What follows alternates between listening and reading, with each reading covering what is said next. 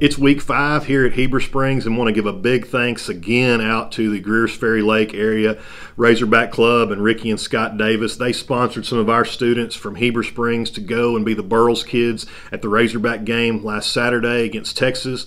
Those kids were treated to just a historical game, historical event where Arkansas just beat Texas handedly.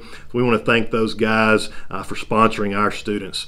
This week, we were also able to recognize our September Business of the Month, and that goes to Heber Springs Area Chamber of Commerce. I want to thank the Chamber Board, but also thank all of the members in our community, the businesses and individuals that are members of the Chamber.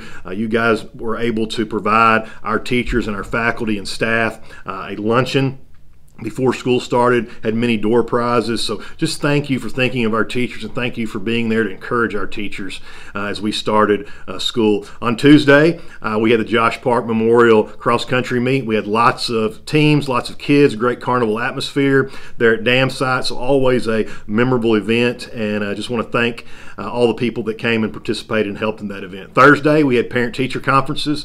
I just want to thank our teachers. They were here from 8 o'clock in the morning to 7 o'clock that night there. But also thank you parents for coming. If you were able to come out and meet with our teachers, we want to thank you for taking the time to do that.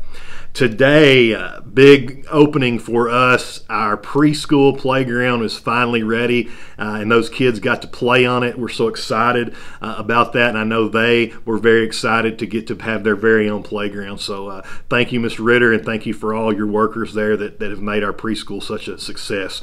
We were down on the ACHI website just a little bit. We were down to red, so one more notch to orange, and then we will be able to make a change. We had 108 individuals not quarantined this week due to the face coverings, but a grand total of 982 total since school started that have not been required to be quarantined. Great week, busy week here at Heber Springs. Hope you guys have a great restful weekend, and we'll see you next week. Thanks.